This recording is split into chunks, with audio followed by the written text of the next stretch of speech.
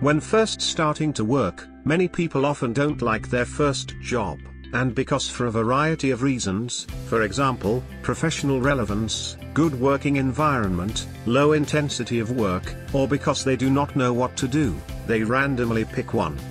If this is the beginning, then after a period of time, you will tend to feel like you're not so fond of the job, or you're not as passionate as you were when you first started.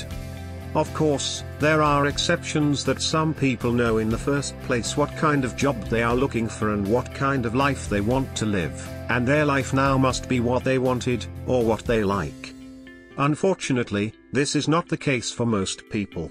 Normally, as mentioned earlier, after doing the job for a while, I find that I don't like my current job so much, and I noticed that I'm not suitable for it. And I found that the gap between people is often the action after knowing that you don't like your current job. Some people choose to ignore their thoughts, choose to compromise, choose to continue to work in the job they don't like. And some people choose to face their own thoughts and start looking for what they really want. I have several examples around me. A friend of mine has been working for many years. His salary has also reached close to $5,000. But every day I see him sighing, holding his head to work, and the happiest thing for him is when he's having a cigarette. But at other times, he looks melancholy and bereaved. He used to say to me, "I don't think I'm going well, whether it's at work, life, family, or in every way." I asked him, "Do you like your current job?" He shook his head and said, "No, but I need to survive and feed my family." I was surprised that he earned so much, and that he was not married, and that he was so young and had such a high degree. At his current level, with a planned control of spending, in less than 2 years, he will be able to do a lot of things he wants to do, or even change jobs. Why do you think his life is like this? Isn't there any other way to live? My other friend, he got married earlier and having his second baby.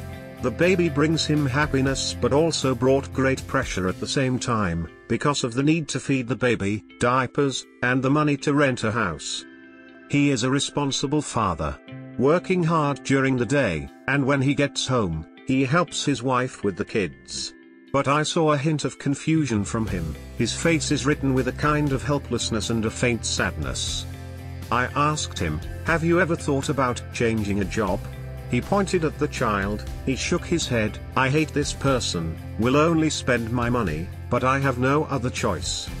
What I'm saying on this is not alarmist, it's not about creating panic, I'm just telling the truth. There's not a bit of adding to it, it's all a living example.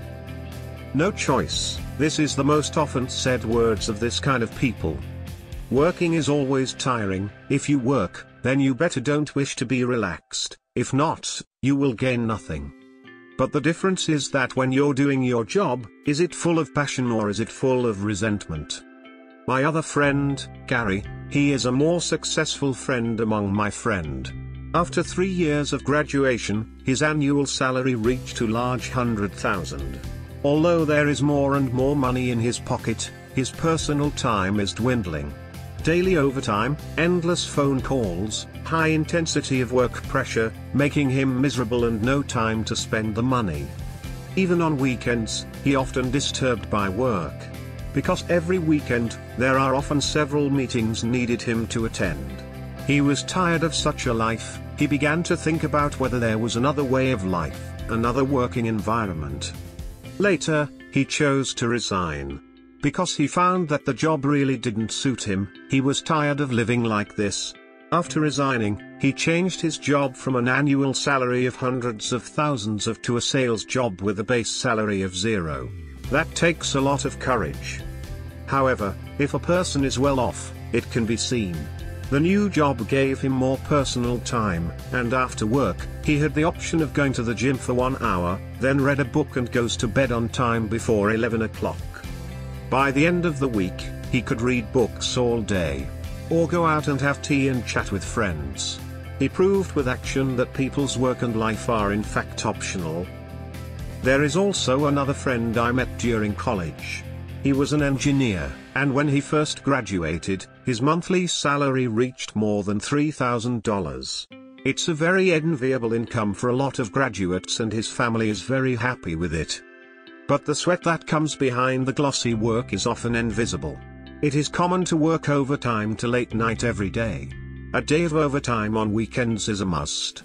Sometimes if the project schedule is tighter, overtime all night is a normal thing. He watched his colleagues around him, lying on the table after the extra shift, and never woke up again. After seeing this, he scared out of cold sweat and began to rethink a new direction. After a lot of consideration, he managed to switch to the media industry. Although the income is lesser than before, but his time has become plentiful again. I found myself unfit for my current job and knew it wasn't going to be an end for me, and I always felt that there were more important things waiting for me to do. I wish I am able to grow quickly, and it's clear that the current job doesn't meet that. I haven't thought about what to do yet, but I've been preparing for it. Hopefully, this video will bring you inspiration or even strength. There are a lot of considerations in whether you like your current job or not. Such as what kind of mood you are when going to work. Can you feel your worth at work? Do you enjoy getting along with your colleagues around you? Do you think you have plenty of time? Or, think harder, do you really like your current job? Will you spend another 5 to 10 years or more for such a job?